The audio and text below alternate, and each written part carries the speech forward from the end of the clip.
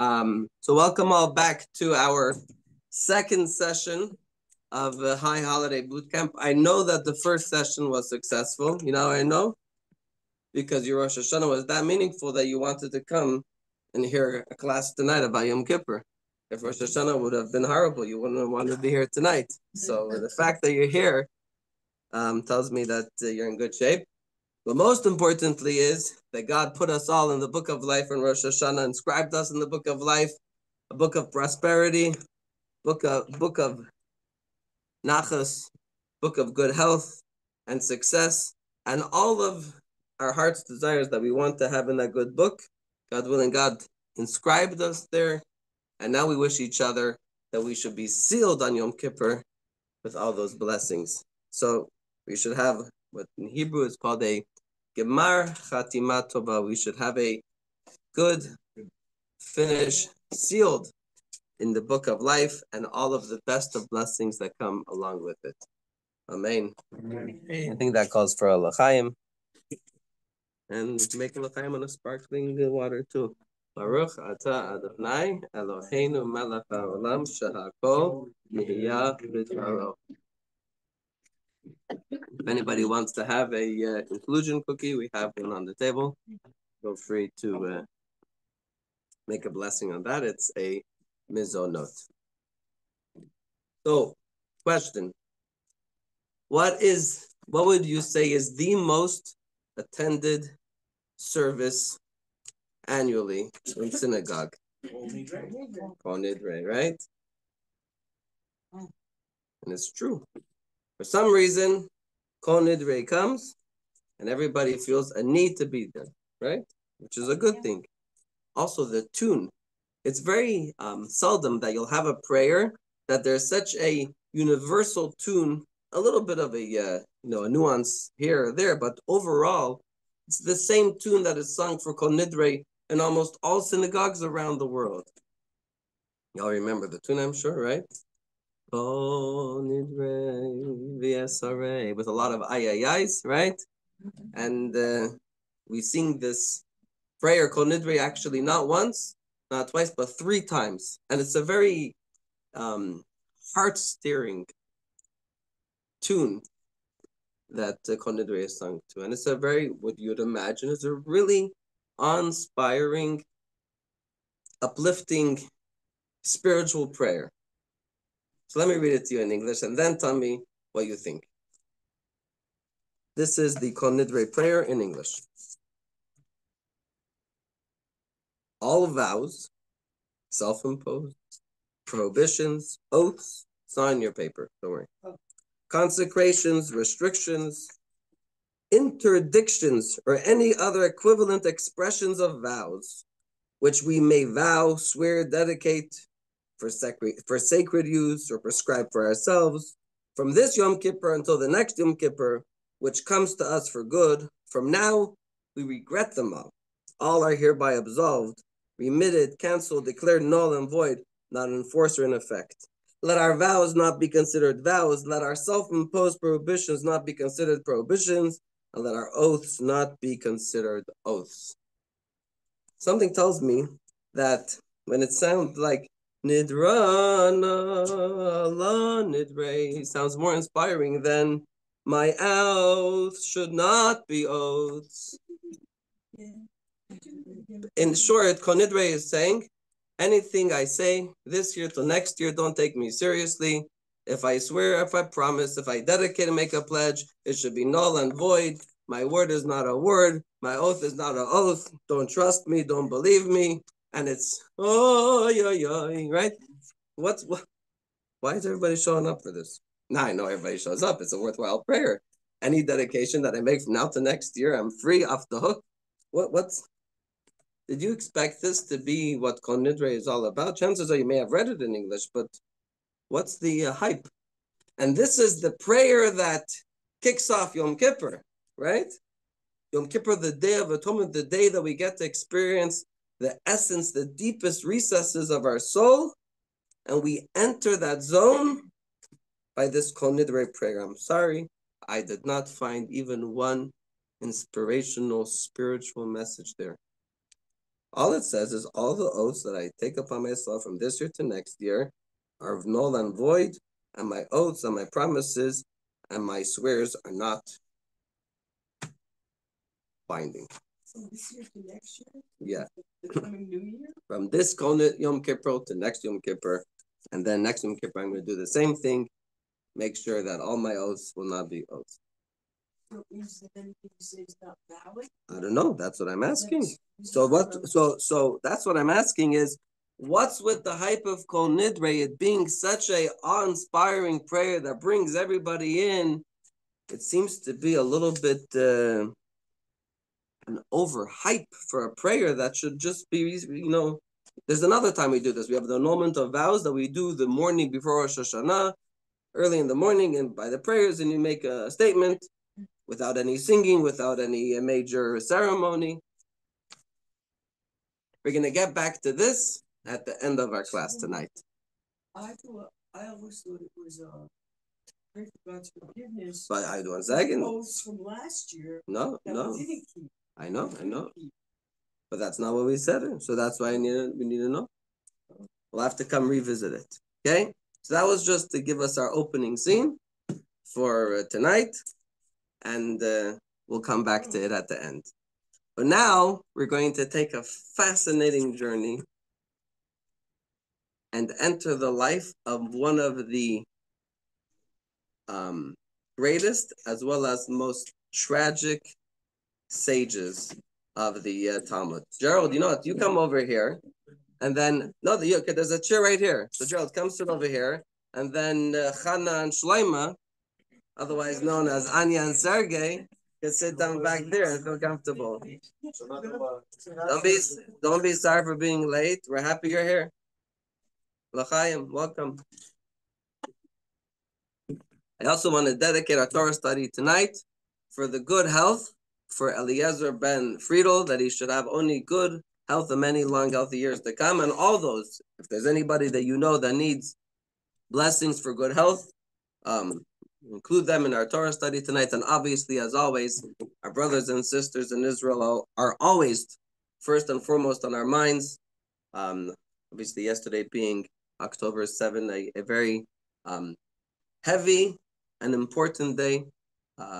Definitely, we bless that October 8th should be the day of salvation.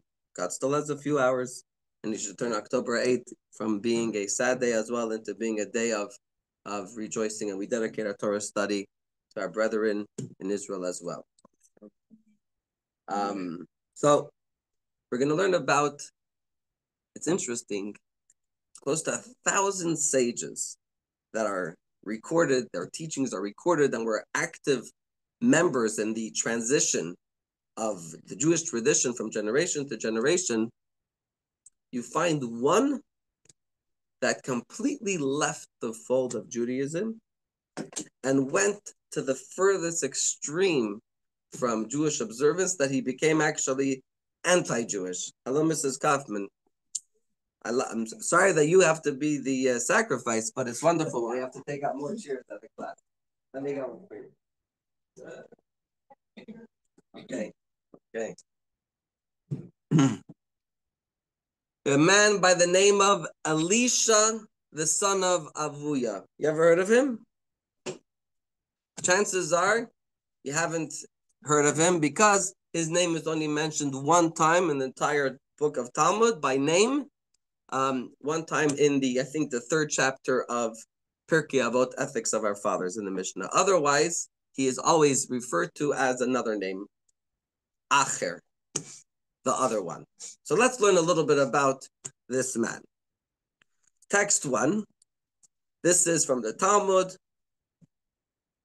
the tractate of Chagiga. And it says, our rabbis taught, 4 entered the vineyard. Now, the vineyard is not a physical space. The vineyard refers to, in Hebrew, it's called the Pardes.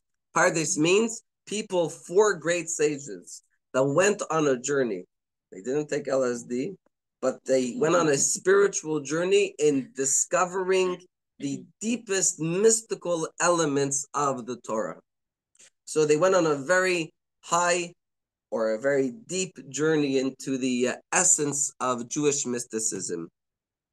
Who were these men? There was a man by the name of Ben Azai. The second one was Ben Zoma. The third one was Acher, who I told you earlier is Elisha, the son of Avuya. And the fourth one was Rabbi Akiva. Unfortunately, the journey did not go well. Ben Azai gazed and died. Ben Azai actually, his soul expired. His soul, from experiencing such a high level of spirituality, his soul left his body and wanted to return to its maker. His vessel, the body could not handle anymore this level of closeness to God, and he died. Ben Zoma gazed and was injured, meaning Ben Zoma actually, unfortunately, went mad. His mind couldn't handle it, and he lost his mental health. Acher cut saplings, and we'll see soon what in the world that means. And Rabbi Akiva, it says, entered in peace and departed in peace. Rabbi Akiva, the great sage, Rabbi Akiva was the only one who was able to handle. He entered in a way that he was capable of handling and receiving this great spiritual enlightenment and awareness, and he left with it internalized within his character, and he was able to continue on living. But the other three completely either physically actually expired, died, or mentally could not handle it. And then we see Acher, he went to cut saplings. What is that expression for? So let's continue. So it tells us what happened. Acher embarked upon evil ways. He really went rogue. He went out and solicited a prostitute. She said, but are you not Elisha, the son of Avuya? This is weird. You're that great sage from the study hall. What are you doing here? So what did he do? He then plucked a radish off its bed on Shabbat. Basically, one of the 39 prohibitions on Shabbat is we're not allowed to shear. We can't, not shear, cut, what is it called? Harvest, right? When you cut something from the ground. So she tells him, aren't you this great sage? And he goes and pulls a bed of radishes. Basically, he goes and violates the Shabbat in front of her. That's what it means. He says cut saplings, meaning he went and completely this story that he showed her. I'm not Mr. Holy anymore. I don't even keep Shabbat. So she said, he's someone else. He's Acher, and that's actually where he got the name from this special woman, who special in quotations, obviously, who gave him the title. You're not Elisha ben Avuya. You're somebody else. So this is, and it's a very sad story, because not only did he try to commit every possible sin in the book, we'll soon see more stories, but he went out of his way to use his Jewish knowledge to help the Romans persecute the Jews. So just historical background, he lived soon after the destruction of the Second Temple, so about the year 70 CE. He lived about then. And he joined forces with the Romans when they had all these decrees of not allowing Jews to observe Judaism and to study Torah. Just one example, the Romans wanted to make the Jews violate the Shabbat.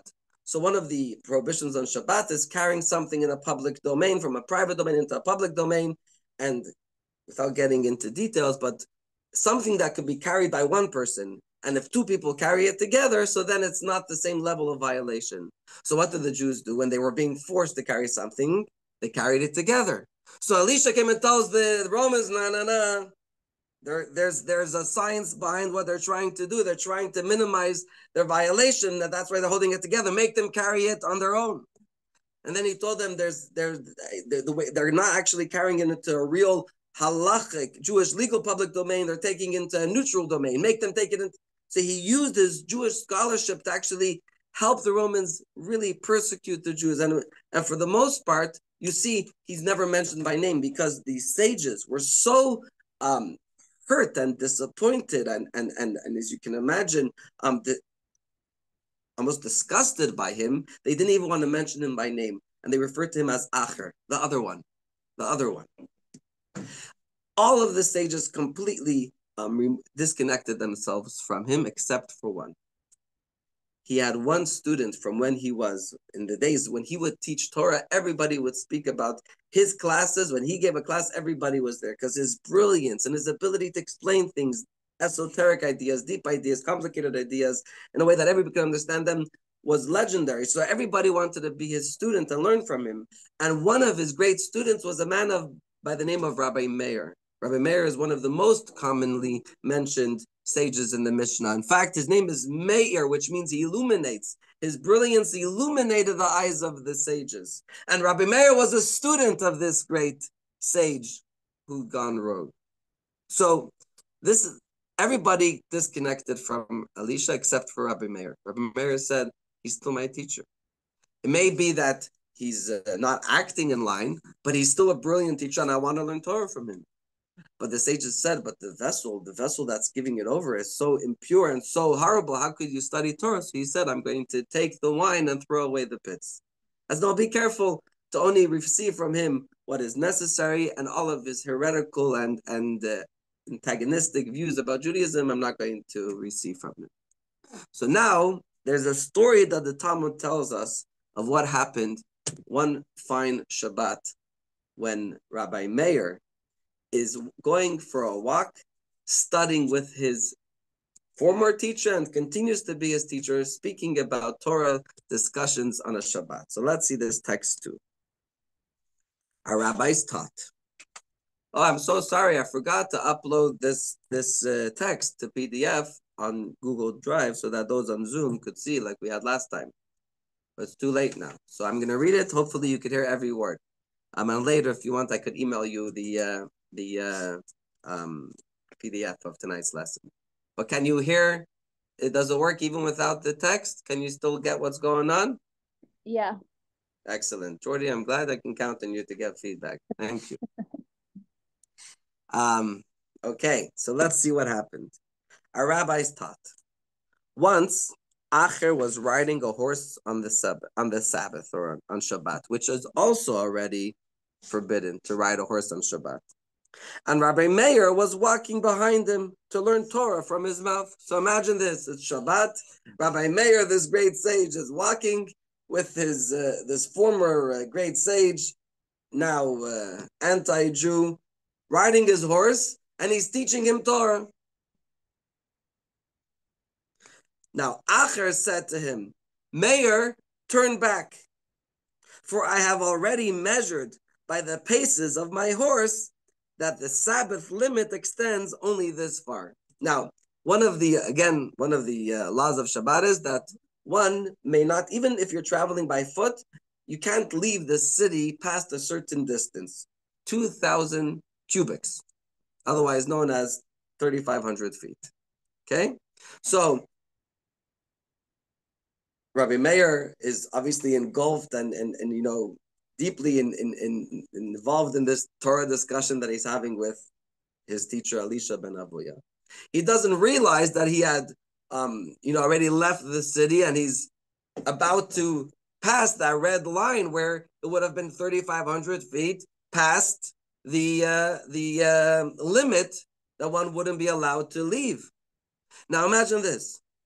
Acher, he's the one teaching. So he's having this deep discussion about Torah study that causes Rabbi Meir, who's a great Jew, to lose track of where he is. But at the same time, Acher is managing to also counting these step paces of his horse, so he knows exactly at which point is the limit of the Tuchum Shabbat, the boundary beyond the city that one could go to. So this gives you a little bit of an insight into the brilliance and the mental abilities that this man had. But he tells Rabbi Meir, turn back. And Rabbi Meir sees the opportunity. Turn back is not only physically, but also metaphorically, right? Figuratively. Turn back, return, right? This is the zone beyond the observance of Shabbat. This is the zone beyond Jewish tradition, and turning back means come back into the element and the area of Jewish observance. So Rabbi Meir turns to Acher, and he tells him, you too turn back. Obviously, he loved his teacher and he cared. He was pained by the way he was living. He says, "You too, turn back. Come back to you. You still appreciate Torah study. Come back to the Jewish people."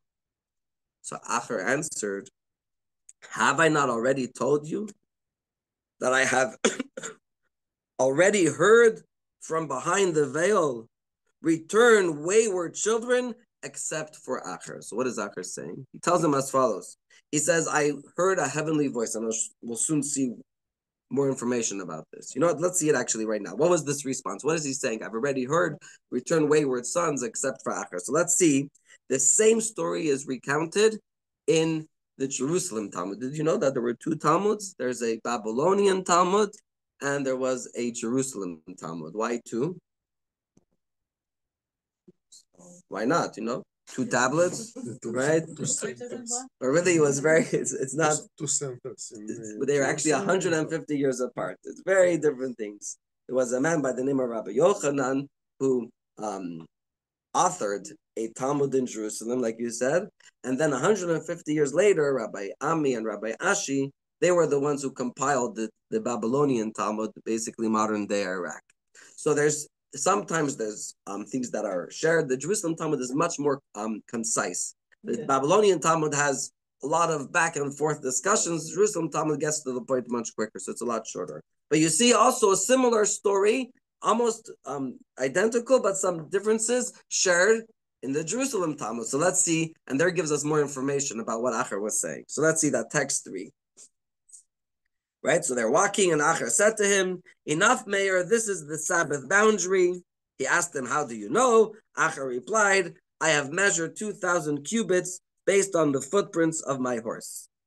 Right, so Rabbi Meir said, "You have such wisdom, and you do not return." Meaning you care enough about Shabbat to tell me not to violate it, so you do care about it. Join me. Acher replied, "I am unable." Rabbi Meir asked, "Why?" Acher replied, once on a Yom Kippur that fell out on Shabbat, which is this year, right? This year Yom Kippur is on Shabbat. I was riding a horse in front of the Holy of Holies. Now it gives you also an understanding of how far he'd gone. On Yom Kippur, on Shabbat, he's violating both, riding his horse. And where does he go to trample with his horse? On the place where the Holy of Holies, where the temple stood. He's riding on his horse on the Temple Mount in the place where the Holy of Holies once stood and now is destroyed. And he says, when I'm there, and I heard a heavenly voice emerging from the Holy of Holies saying, "Return, my sons, except for Elisha ben Avuya, who knew my power, yet rebelled against me." So what Acher tells Rabbi Meir, in short, he says, I heard this voice on that Yom Kippur when I was riding on my horse on the ruins of the temple. I hear this voice. Shuvu banim shovavim, a verse that comes from Jeremiah. That's text 4. Return, backsliding children, meaning children who have gone wayward, says the Lord. For I possessed you, and I will take you, one from a city and two from a family, and I will bring you to Zion. It's a verse that God is saying, return. I want you to come back to me. Come back, literally come back, figuratively return to God. So here he hears this voice saying, every Jew, come back to God, except for Acher. You are a person that is not welcome. So he tells Rabbi Meir, I know that I can't do teshuvah. I know I can't return because I clearly heard this heavenly voice telling me that all are welcome except for me. 1 second, we'll see you soon. That's what he tells Rabbi Meir. Obviously, a very tragic story. A person of such incredible abilities in being able to study and to teach and to go to such a extreme distance from Judaism, but at the same time, you could see that internal struggle, how he's suffering with his identity, and then is told that he's not welcomed. There's actually two versions of what his end was. One version is that he actually died as this heretic, and in fact, the Talmud tells us that his student Rabbi Meir and then another student Rabbi Yochanan tried very hard to try to get him into hell so that he could one day get to heaven. And the other version is that actually before he died, he did do teshuvah. He did, and Rabbi Meir testified about him that he died about teshuvah, a person who returned to Judaism. Now, exactly what happened, I wasn't there, so I don't know. But there's no clarity exactly what the end is. Possibly both of them happened to some extent, but we don't know. But I want to delve a little bit into this story because obviously this is a story that shares with us a lot about number one, Yom Kippur, that is on Shabbat this year. Heavenly voices saying, everybody return, not acher.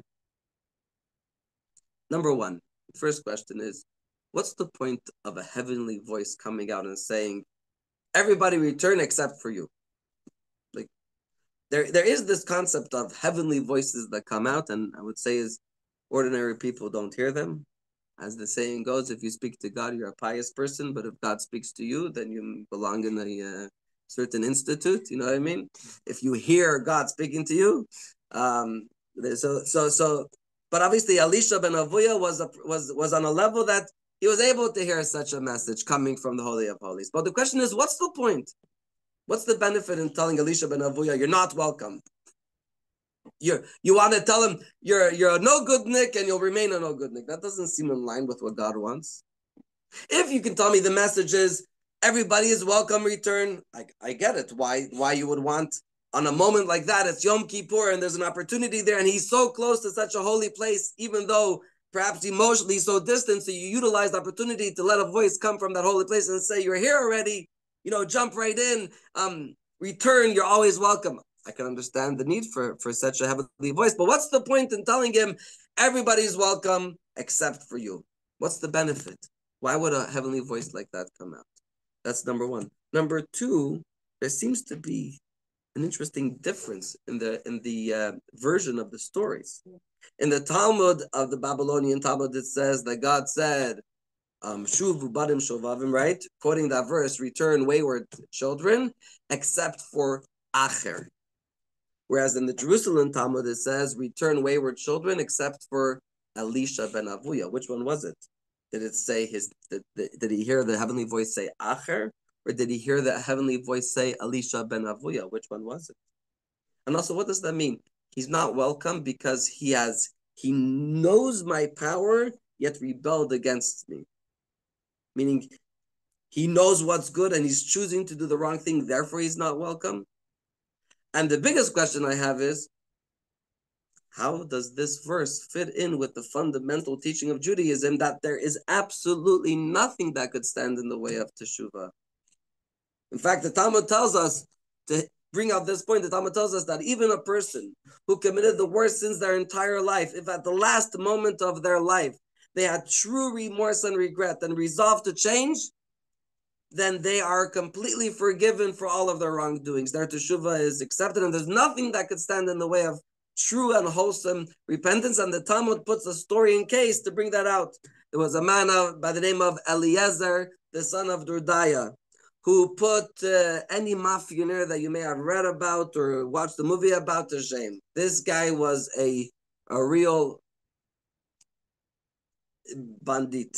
He robbed people, he murdered people, he did every horrible crime possible.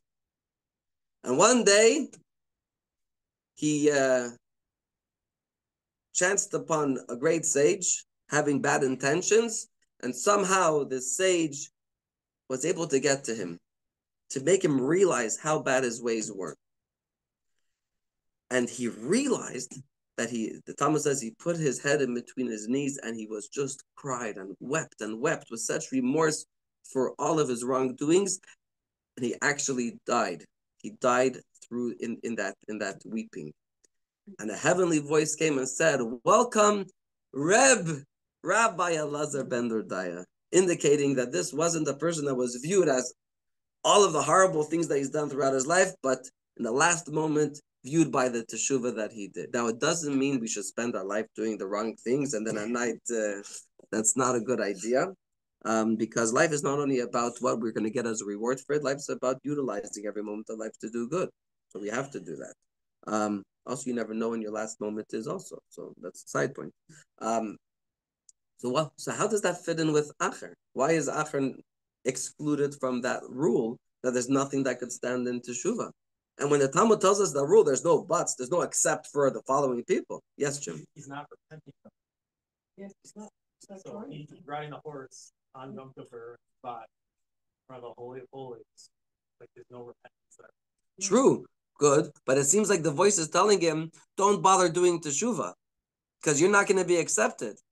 Wayward sons return, but not you, you're not going to be accepted. So even if, it seems like that's what he's telling Rabbi Meir. Rabbi Meir says, return with me, and he says, I wish I could, but I know I can't, because my Teshuvah would never be accepted.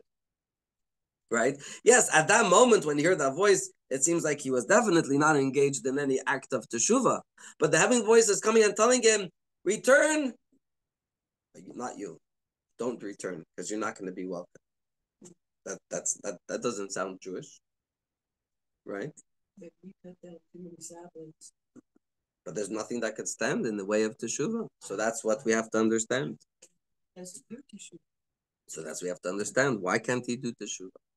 So now I want to share with you another interesting similarity that we have to somewhat connected to this idea that would help shed light on this story. Who's your favorite biblical character? Anybody? Who's your favorite biblical character? Obviously Moshe. Your name is Moshe. You love Moshe the best. And I love Shmuel the prophet the most, But the truth is, who's yours? Aaron. See, we're all so objective and unbiased. I'm biased at all. How about you, Simona? Who's your favorite? Hannah. Okay. Anybody? What? So you have a favorite? No, my favorite. King Solomon. Right. Yeah. Do you have anyone? Are you still getting to know them? I like the story of Joseph. That's what I was looking for. To be honest, he's definitely my favorite. Everybody knows the story of Joseph and the colorful dream coat, right? One of the best stories that corrupt the story of Torah because they portray it the wrong way and everybody thinks everything that happened is exactly how it happened, but it still gives people a familiarity with a good story. So Joseph, right? Joseph. You know why he has that name? Who named him that name, Joseph? His mother. His mother was Rachel, Rachel. And the Torah actually tells us why she gave him the name Joseph. Remember, Rachel was really the first, Jacob's ideal first choice of who he wanted to marry. And then Rachel's dad, Laban, was a first-class swindler. And the night of the marriage, he had Leah marry Jacob instead of Rachel. And Rachel with self-sacrifice, so that her sister wouldn't be ashamed, told her a certain code that she received from Jacob, so that she was ready to forgo a full life with Jacob, and suffer in misery possibly, just so that her sister wouldn't be ashamed. In the end, Jacob marries Rachel, and years and years she's barren. She has no children. And here she is kind of sharing her husband with Leah, and very difficult life. Finally, after years and years of waiting for a child, she has that child that she's been praying for, she's been waiting for, and her son is born. So what does it say? Text 5. So she named him Joseph, or in Hebrew, Yosef, saying, may the Lord grant me yet another son. Yosef, Hashem, li, Yosef means to add. Yosef, Hashem, God should add, li, for me, Ben Acher, another son. Now ask any therapist, how good is for that for your child's self-esteem to name them, you're not good enough, I want another child. What's your name? I'm the one that my mother wanted another brother. My name is my mother needed another son. That's strange, no? Yeah. Also, you've finally been waiting for this child. Why don't you call him maybe Simcha? Joy. Like all the other names. God has answered me. God has given to me. God has tripled blessed me. Yosef, the boy that I need another. Maybe she's so happy she just said another one, Yeah, but you think twice before you give a name. You don't just pick a paper out of the box and see what's the first word that comes to me in the newspaper. You know what I mean? It's And you see there's a connection here again with the Ben Acher, the son that is a Acher, another son, somehow connected to Yosef. So I want to share with you a beautiful explanation of the story of Acher that will explain also what Yosef's name is all about, which will give us an understanding of what Bonidri is all about, which will give us then a proper appreciation of what Yom Kippur is able to offer us. So what do you see here? See this Elisha ben Abuya. He's interesting. He's a very religious Jew. He observes Yom Kippur. You know, there was a great man, unfortunately, he died a few years ago, Rabbi Adin Steinsaltz. He was known as a genius of a century, a man who authored tens of books. He was the first one to translate the Talmud into modern Hebrew and then into English, wrote many, many books, an incredible man. So for many years, he would give a Talmud class in a university in Jerusalem. And there was one professor that would never show up to the class. So he came to this professor who will call him a more secular Israeli Jew. And he said, why don't you come to my Talmud class? He said, listen, you think I belong at your Talmud class? He says, I'm not kosher. But generally speaking, I don't eat pork. He said, there's one day a year that I specifically go to eat pork, and that's on Yom Kippur. He goes, that's how irreligious I am. She says, I don't understand. We're the same. There's certain observances that I have specially for Yom Kippur, and you have certain observances that you have specially for Yom Kippur. The only difference is we're both observant Jews. We observe Yom Kippur. The difference is what we do. You go to eat pork on Yom Kippur, and I don't eat anything, and I wear a white talis and a kittel, and I pray. He said, why are we so different? We both observe. So, and you see that, right? That there's no religious Jew as a Jewish atheist, right? They're such passionate in the atheism with fervor, right? You could take a Jew out of Judaism, but you can't take the Judaism out of the Jew, right? It's part of who we are. And you see this Acher, right? What was he lacking on Yom Kippur? He had to go ride on a horse specifically in the place. What's the place of the Holy of Holies? That's the place that only once a year the high priest would enter the Holy of Holies to perform the Yom Kippur service. So somehow, the deepest recesses of his soul are calling him somehow to be able to come to that place that symbolizes Yom Kippur service. Unfortunately, the way it translates itself is in the most grotesque violation of Yom Kippur by trampling on a horse in that place. But you see something interesting. There's something there. And what is that voice that comes out from heaven? The voice that comes out from heaven says, Shuvu banim shovavim, a loving voice being addressed to this man, Elisha ben Avuya, saying, return my wayward son. You see, Elisha, you see you're being beckoned. You see there's a part of you that still feels connected. At your deepest recesses of your soul, you feel like you belong here. Return. Return to who you are. But it says chutz. Chutz means outside. Leave outside acher. Leave outside this foreign identity that you have taken on for yourself. You are welcome. But shed yourself of acher. Shed yourself of this otherness that has taken hold of you. Almost like this demon that has completely taken hold of you in this irrational way. You are welcome. Because there isn't anything that could stand in the way of teshuvah. There is absolutely nothing that could tarnish the essential connection that each one of us has with God. Because our essential connection with God is not based on what we do, but is based on who we are, and nothing we do could diminish who we are. So the voice comes out to him lovingly and says, Shuvu banim shovavim, return. Let go of this acher, let go of this foreign otherness that has taken hold of you. And the tragedy of the story is that he didn't hear what the voice said. He heard something else. You know, in general, when there's a dispute between the Babylonian Talmud and Jerusalem Talmud, Jewish law always follows the Babylonian Talmud because it was later. So they already had the information shared by the Jerusalem Talmud. They were able to analyze it dissect it and then come out. If they came out with a different decision, it must be they had more things to take into account than was in the Jerusalem Talmud. So in Jewish law, we follow the Babylonian Talmud. Obviously, this is not related to law, but let's say the reality, what happened, let's follow the version of the Babylonian Talmud. It said, return, but shed yourself, get rid of this acher. The Jerusalem Talmud perhaps is telling us what he heard. Sometimes any of you that have been in a relationship for some time know that you could tell. I'm going to pick on the husbands again, but a wife tells the husband one thing and he hears the opposite somehow. You know the story oh yeah, this is such a good joke. I'm forgetting it already. I'm sorry. Oh, the wife who tells her husband,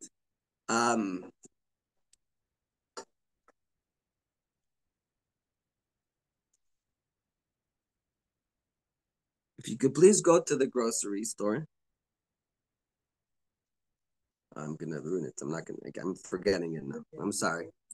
The idea is as follows. Many times, even sometimes in a class, that I'll ask somebody for feedback about what they heard, and somehow the message they got was not at all what I had even knew about, let alone intended to say. A lot of people hear their own things, right? You say one thing, and that's part of the art of communication, is to be able to get the feedback, right? That's number one rule in communication, ask for feedback. What did you hear me say, right? Side point, by the way, our upcoming JLI course is actually going to be a 6-week course all about relationships, which also connects to communication. So as a paid promo here, I'm letting you know that more to come on that. But what happened here?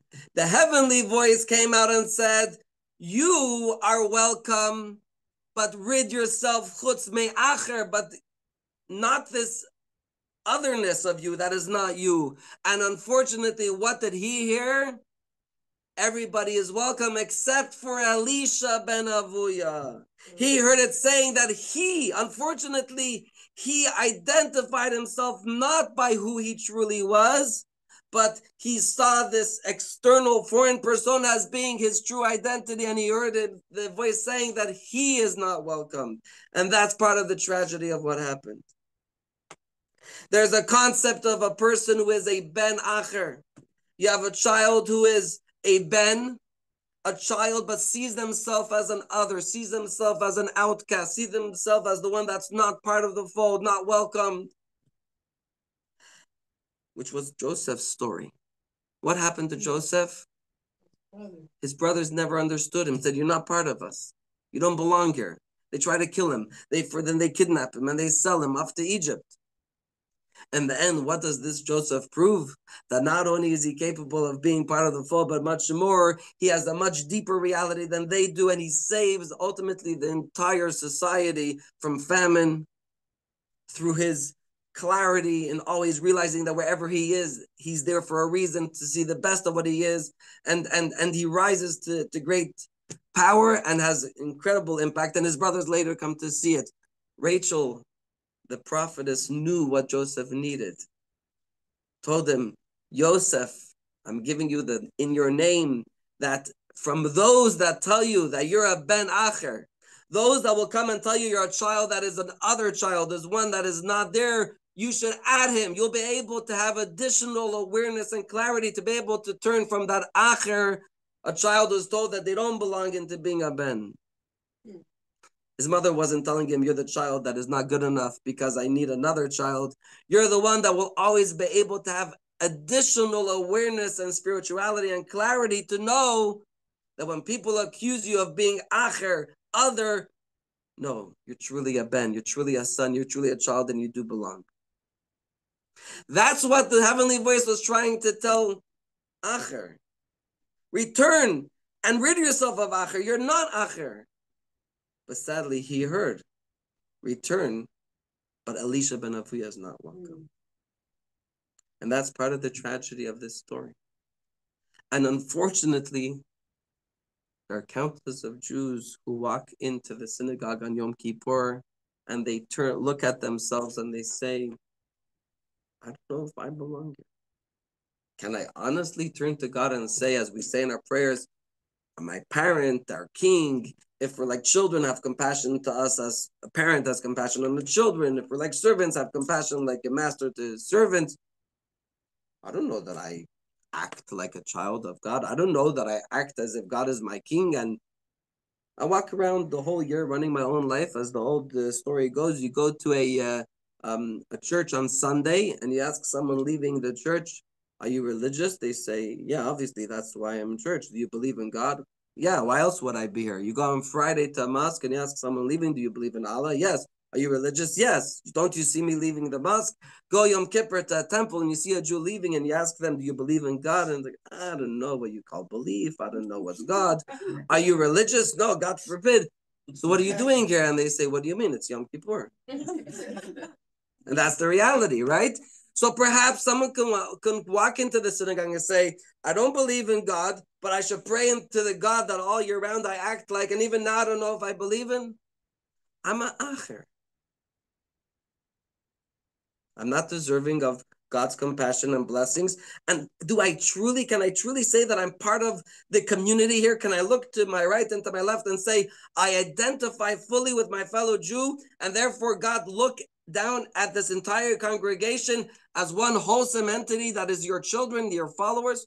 I don't know that. And that's why, what do we start off with on Yom Kippur? All those oaths, all those vows, all those things that I tell myself I am, and all those things that I tell myself I'm not. All of the descriptions that I give to myself, all the labels that I give to myself, all of the definitions that I give to myself, all of the abilities that I prescribe to myself, and the inabilities that I say that I can never achieve.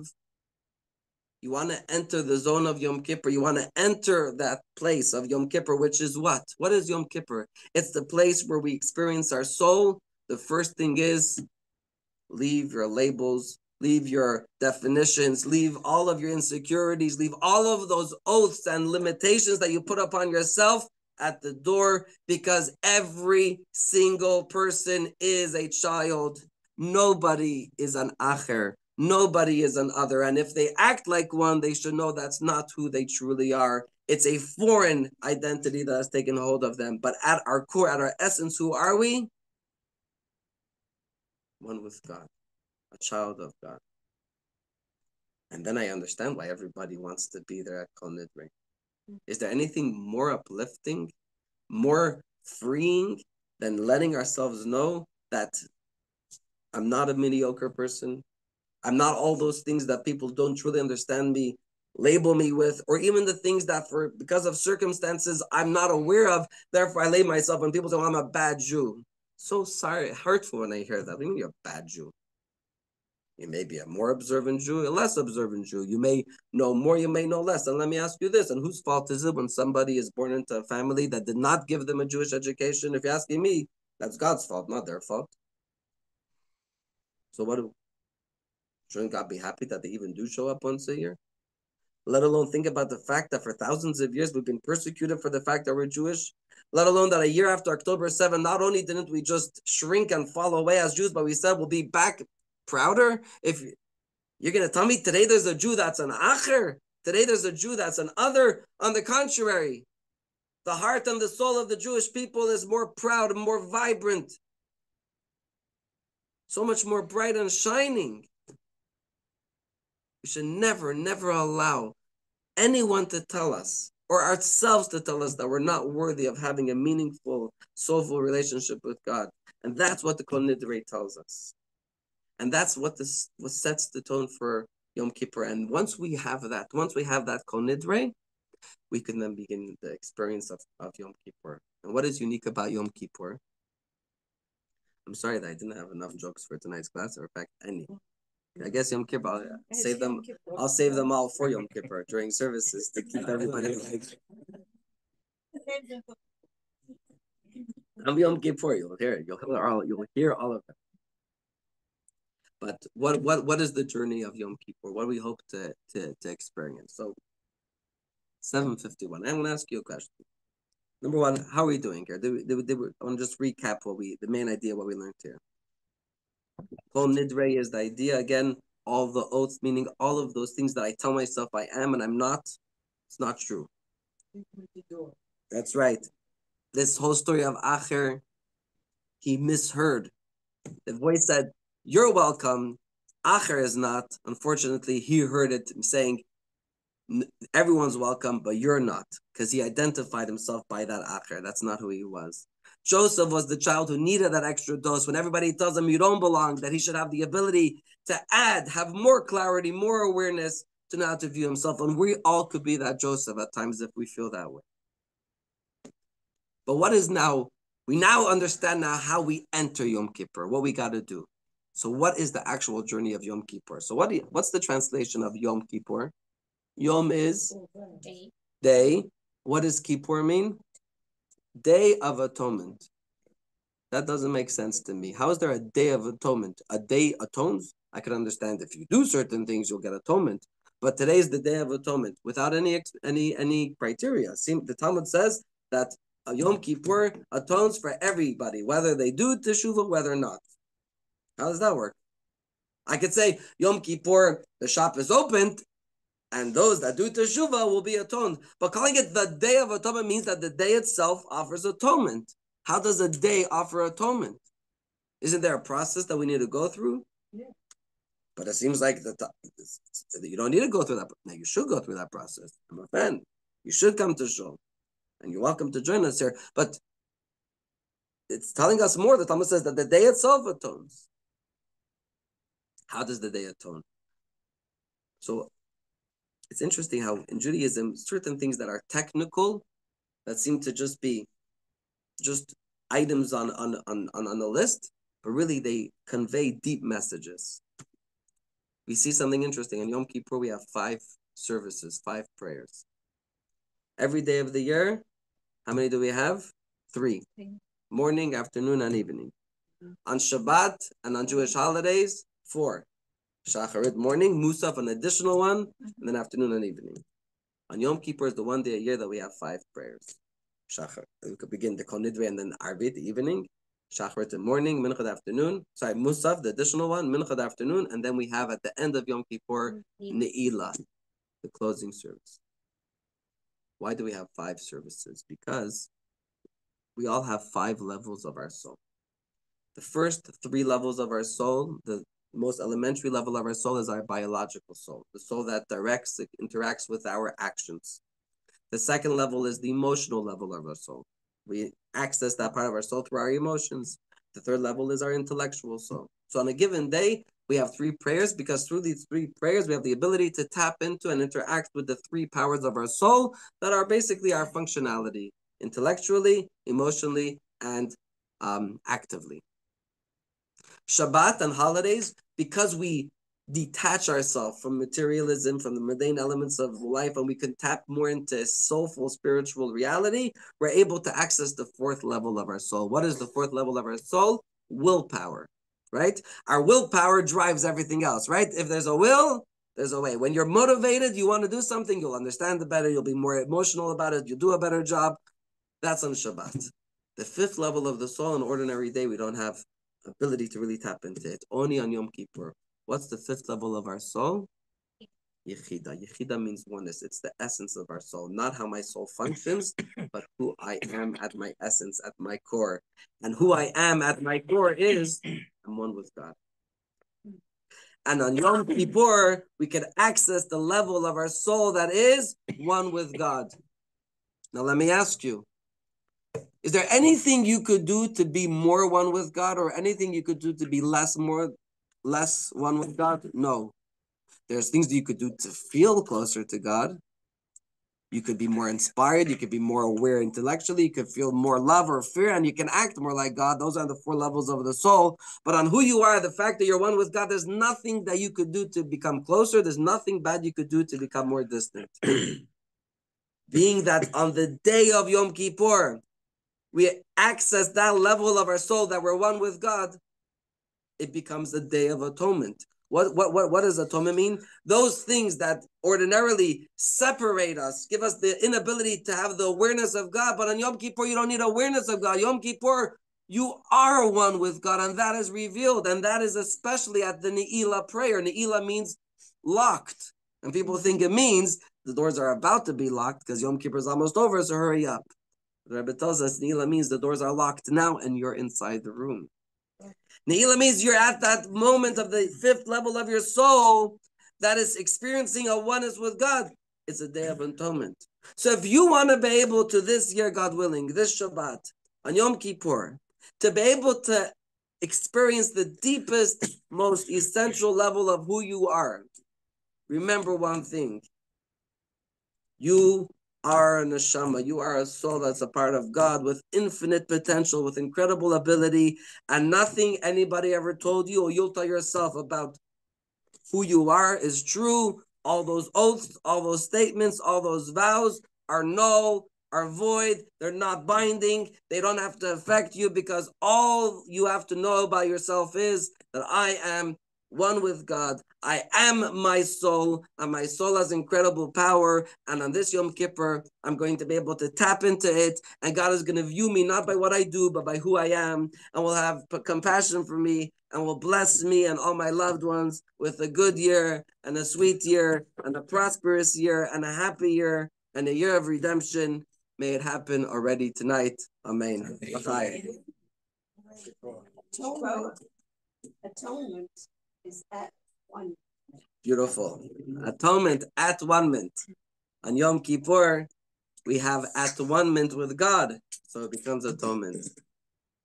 Beautiful. Beautiful. Well said. Thank you.